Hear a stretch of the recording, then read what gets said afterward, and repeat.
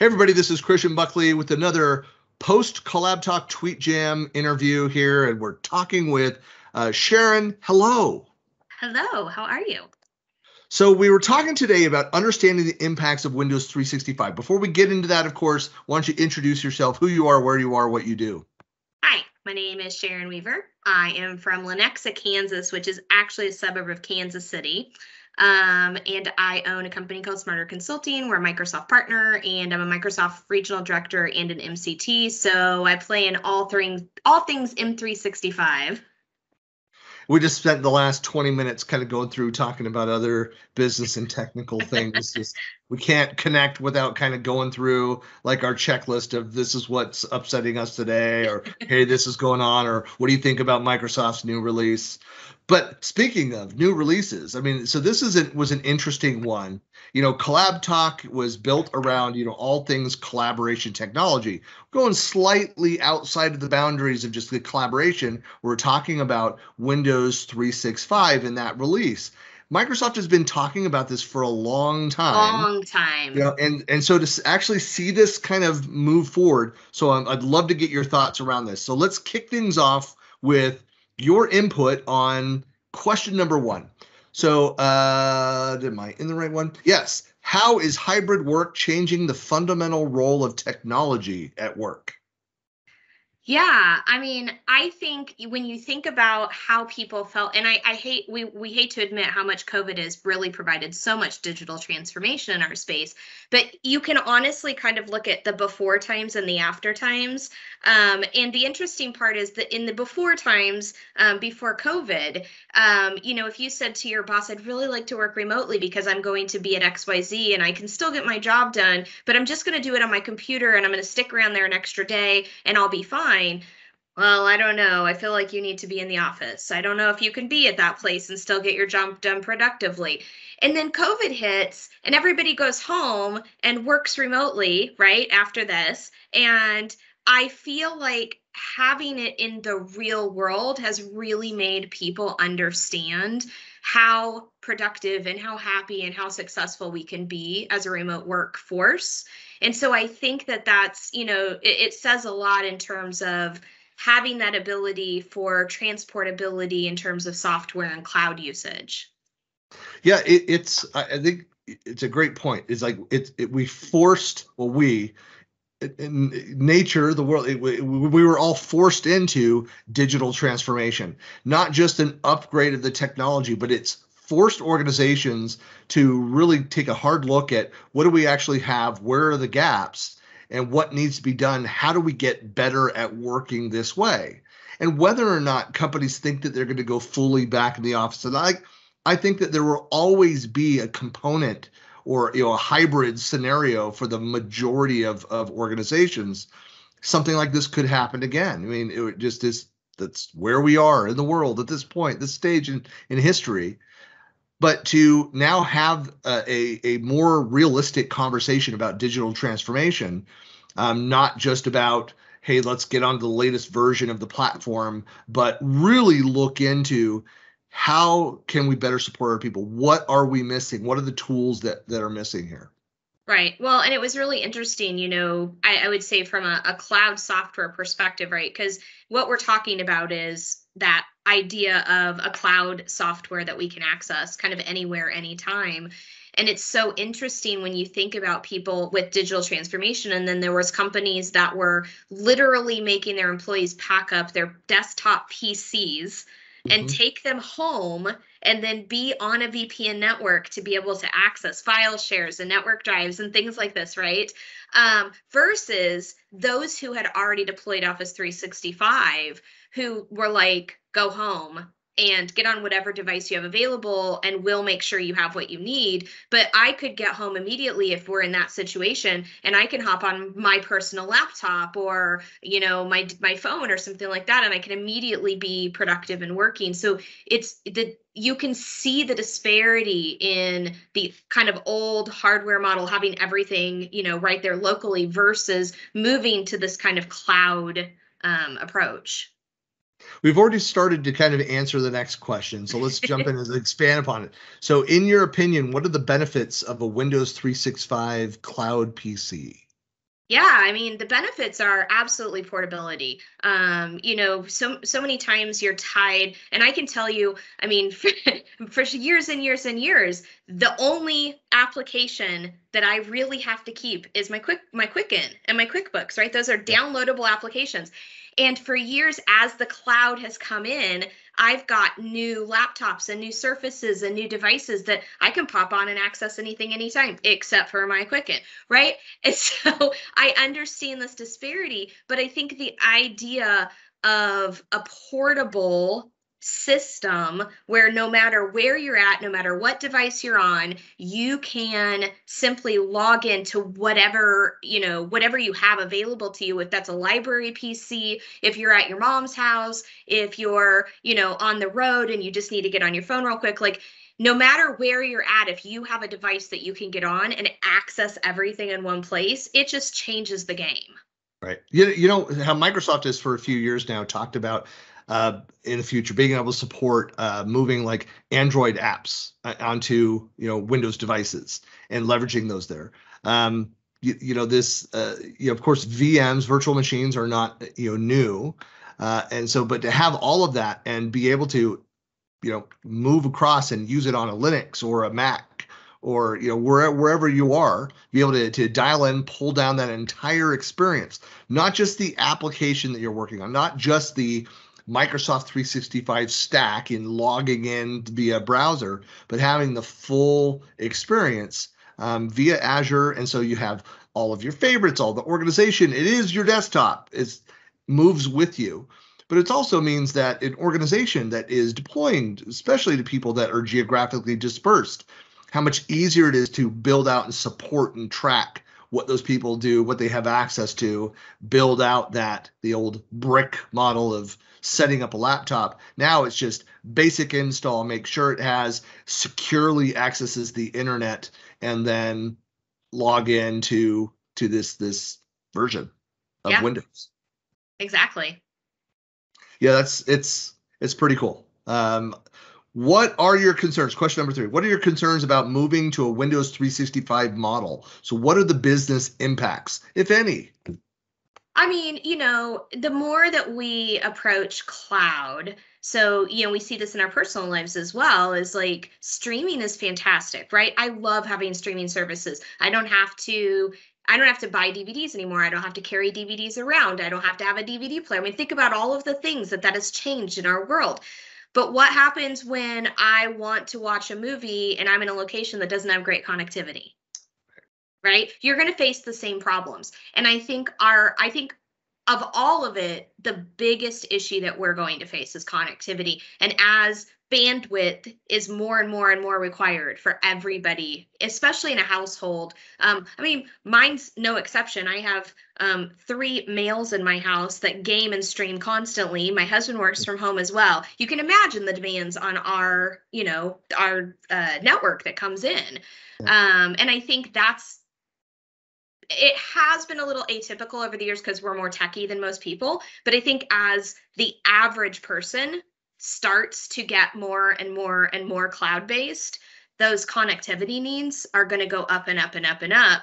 And if you're not in a location that has great connectivity, or you're unable to get to it, I mean, I right now can just log into my computer, and if I'm not connected to Wi-Fi, it's no big deal for some of my things. But if my whole desktop requires me to be connected, that becomes a problem really fast. Yeah. I brought up the comment during the TweetJam, you probably remember, about the licensing issue as well. I mean, especially in the short term, and I know it's a very low cost for that service, but for organizations that will, like, do they need to go and buy that and duplicate the other licenses that they have for their on-prem and hybrid, their current stack? And so it could actually, the organizations incur yet another cost on top of what they're already paying until they adjust, until they figure out, what do we actually need for the majority of our users. But it also means that there's a tremendous opportunity for MSPs. So I think that the partner, and I know that we've got a question later going through specifically the partner impacts, but that is, it becomes easier for partners to go in and provide, their own flavor of Windows 365 with their other solutions kind of pre-programmed for their customers. And so again, it's easier to go in and to deploy that. It also means that, well, I'll talk about that, the partner impact during that question.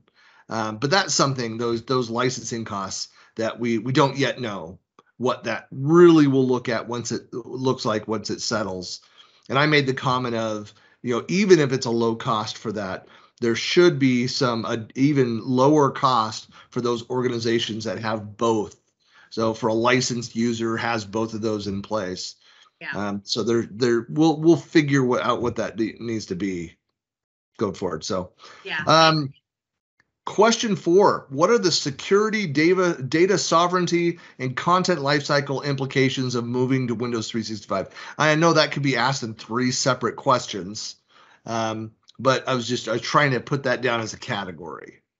Yeah, I mean, I think theoretically this should actually be easier. The problems themselves don't change, right? We still have security issues. We still have privacy issues. We still have compliance issues, right? There's things we still have to deal with. I don't think those areas do not change at all. What does change is because we have more control over the software and the deployment of the software and the configuration of the software. And at a moment's notice, we can have a kill switch, right? And so the difference, I believe, is that we're still going to have the same problems, but I believe that it will give IT infrastructure and operations more control, and IT security more control over those choices. So theoretically, it should make it easier. Right. Well, it's interesting. I know that I know this is a slightly different topic, but like I use personal devices. The bring your own device, BYOD, movement has been big for a long time, and that's also been a huge risk. It's been a security risk. There's been others for organizations, and so while organizations, if it's an organization-owned device, they can have control over that. I, as a user, I can elect to give my company control over my device. I don't elect that. But I take certain, protections, certain steps for protections in place on my personal devices, so that I am meeting the standards that my organization has, no matter where data sits. So I make sure that I follow those protocols. But you're right. I think this could give organizations more control in that BYOD, environment, have more flexibility, but again, have more control over, hey, here are the assets. It's a virtual machine. So if you're going to do work-related activities, you spin that up. If it's your device, your laptop, your whatever it is, and then I can toggle over and use just my machine and be free of those controls in my own environment. So it's just another option there for organizations to give flexibility to their end users. Yeah, absolutely. Well, and even for those companies that are, I'm going to say this in a nice way, have more restrictive needs, whether that's by choice or by some sort of regulatory requirement. It also gives them the ability to do that, because that's been one of the big heartaches for a long time for IT is, when you've got a company that's like, we don't want our users to be able to have this, do this. And sometimes it is regulatory, and sometimes it's just the culture of the company. But I think it gives them so much more control to dictate, like you said, what that work environment looks like versus what my personal environment looks like. And it becomes more obvious which one I'm working in. Right. So question number 5, how will Windows 365 impact partner products and services? We were just talking about this before, but I really feel like it's going to open the door for more opportunities for partners and services. If you think of kind of the old days where there was a lot of companies that were really successful because they were hosting, right? So they would host SharePoint, or they would host applications that maybe were too expensive for small companies to be able to afford, or they would host entire setups because maybe a company didn't have the right IT staff to be able to manage that, or they just didn't want the headache of it. And I think that has spun down drastically over the last 10 years. A lot of the places that I know that were doing application hosting have all but kind of given up the ghost on a lot of those types of services. And I think this is one of those areas where all of the sudden now you can play in that space again. You can be part of that happening. You can help to configure, you can help to customize, you can help to train, you can, you can be part of that solutioning in a way that we've not been able to do for a while. And there are, of course, there's a huge push around solutions built across the verticals, the industries that Microsoft is focusing most of their core. For the new fiscal year, FY22, of course, as people know, Microsoft's fiscal year begins July 1st. They've kind of reduced the number of industries that they're focused on. They're not doing things for these other industries, but the lion's share of their focus is around those 6. And they're incentivizing partners to go out and develop solutions for those things. We also see that they're pushing heavily partners to put those solutions in AppSource, in the Azure Marketplace, and other global marketplaces so that it becomes more transactable, the solutions that are there. So as I was talking about, we mentioned earlier, partners can go and piece together their solutions. MSPs, CSPs can put together like the partner solutions that they want to include for their customer base and then go out and market that way and provide customized services around those solutions and that expertise. I always use the example of like an MSP that focuses on like project management, knows that industry, knows that space, knows what customers are looking for, can provide the entire Windows and Microsoft 365 stack, partner with AvePoint, add-on governance, policies and insights, a bunch of different apps or things. And then a company, one of our partners, your company could go in and develop a solution specifically for healthcare or specifically for manufacturing or for the gov, sector, education, and pull data out of AvePoint solutions and out of Microsoft and all those things, bundle that up together, and we all win in that scenario. And it becomes easier for you to go and deploy that. And as you make changes, improvements to that, to automatically provide those updates. So it streamlines so much of the experience and allows those customers where you have a lot of those creative types that like their Macs. The best, let me just say that one of the best Windows experiences I ever had was on my wife's Mac with Vista. When Vista rolled out, it ran beautifully, never had problems for years on the Mac hardware. Yep. And so, more similar to the Mac OS. Yeah. So, but anyway, you can deploy that out wherever your employees are, and you don't now have to think about as much about what type of device that they're on. Let them go do their creative activities on that side, but then still have all the benefits of Windows and the Microsoft stack. No, I definitely think that Microsoft is basically giving partners kind of a leg up, because if you think about it, this is something that I've been spending a lot of time really learning about, is the whole idea of productizing services and productizing knowledge and productizing solutions. So I can be a one-off and I can go help individual clients with a specific service or a specific solution. But if I can productize that and then I can provide it out to the masses, it's a win-win for both of us, right? My earning potential goes up, and I'm now offering that solution to a broader audience that can get more value from my knowledge that's going out there. And I think by having this opportunity, Microsoft is now saying to their partners, hey, we know that this is a win-win for you and the community. So let's create that bridge and let's help you get there so that we can provide this value back out and we can share that knowledge out. I'm really excited about it.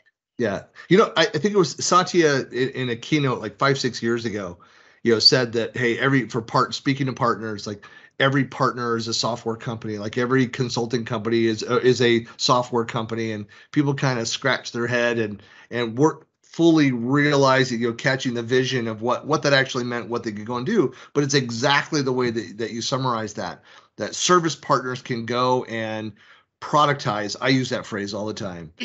Productize their services, the things that are unique about their offerings, and bundle that together with the collection of the other solutions, partner solutions like AvePoint with Microsoft, and build that package that's going to best meet the needs of their unique needs of their customers. Yeah.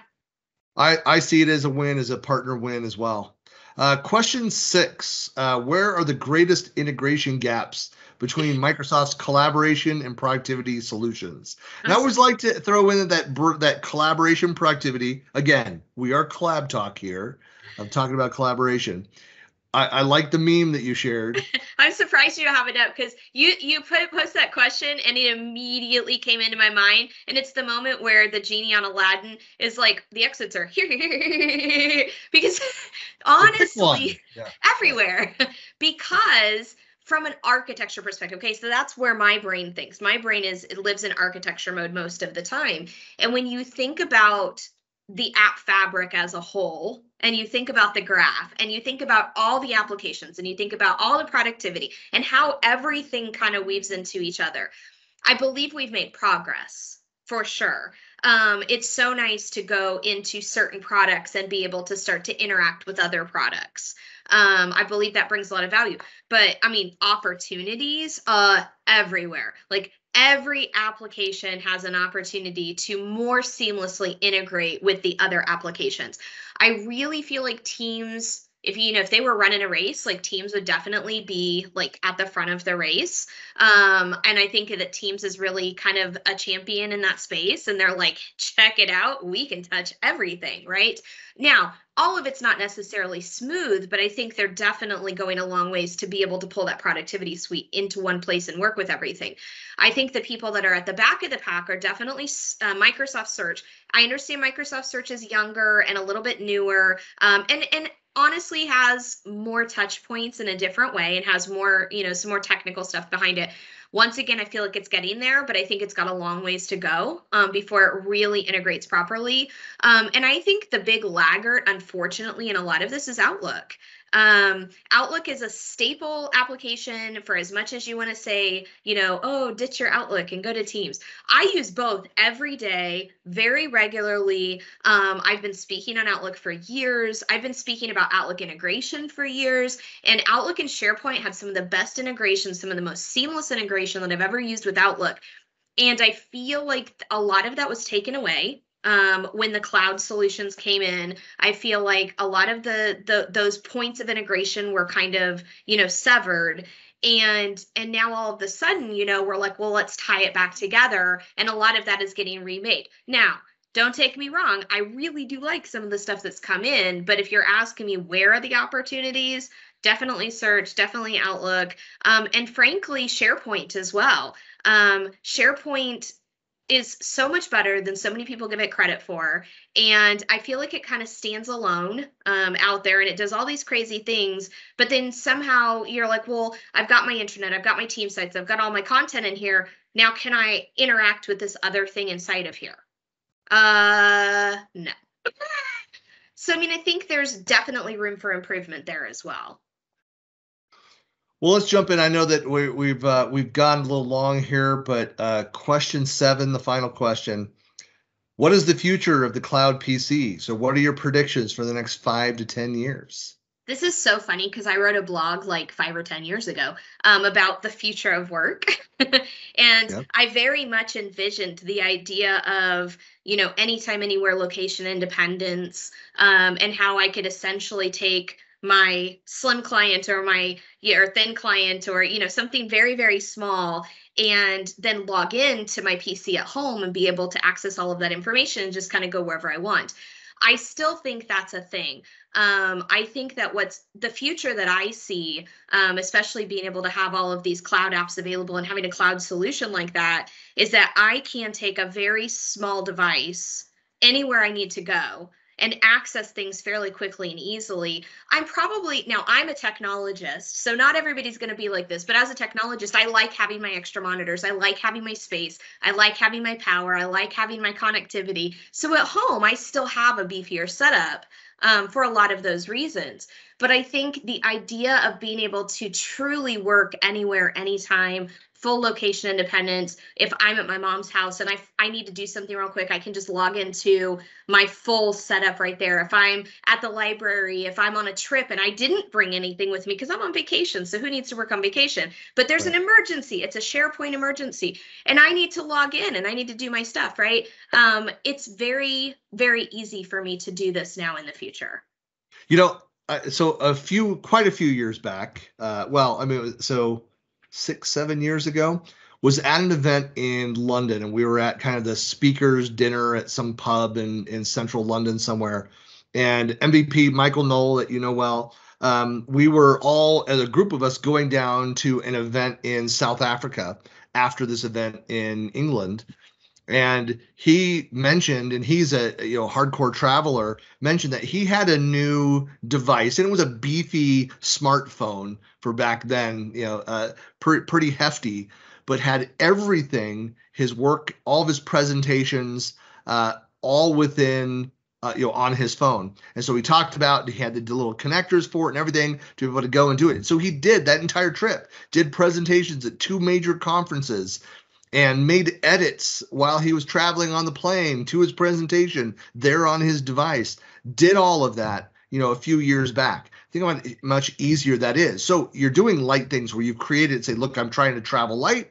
All I need to do is be able to present this in a mode, have your smartphone ready to go with that device, and and kind of share it from that or broadcast from that. Or even easier than that could be that you make edits on it, and it's automatically, once you're synced onto Wi-Fi, back up into the cloud. So any edits on the airplane, and that you go up to that dumb terminal at the event, whatever laptop that they have, as long as there's an internet connection, pull it down, have the full experience for everything that you need that are part of your desktop.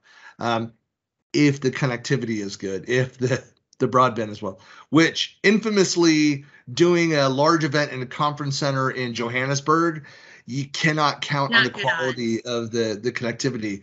But he had it on his device to be able to give it if that was the case. Well, and if you think about it from the IT side, from the IT department side, managing those accounts as well, like we talked about earlier, there's no more need to make custom desktop setups for all of your employees. You can spin them up an environment the way you like it. And typically it's going to be, hey, I'm going to copy the environment that I like for my template, tweak it to this particular role or that particular person, send them their login information, and you're done. So you have that seamless login Windows experience, and that same crappy multi-tenant experience. Oh, if we can get that all figured out, it'll make my life a million times better. I mean, I would joke about this, about how like Teams for multi-tenant on the mobile device is awesome. It's easy. And I've just thought about having a simulator on the desktop for the mobile experience, and just having the app up there all the time and use Teams there. But yes, I agree. I know. Maybe Microsoft someday, someone will step up to the plate and fix that issue. I sure hope so. Yeah, just do it, Microsoft. Why do you not want to fix that? Well, Sharon Weaver, thank you so much for your time today, and for participating in the TweetJam. Folks that want to find you online, how do they do that? Twitter, Sharon E. Weaver, or you can go to www.smarter-consulting.com. Excellent. Well, thanks so much for your time.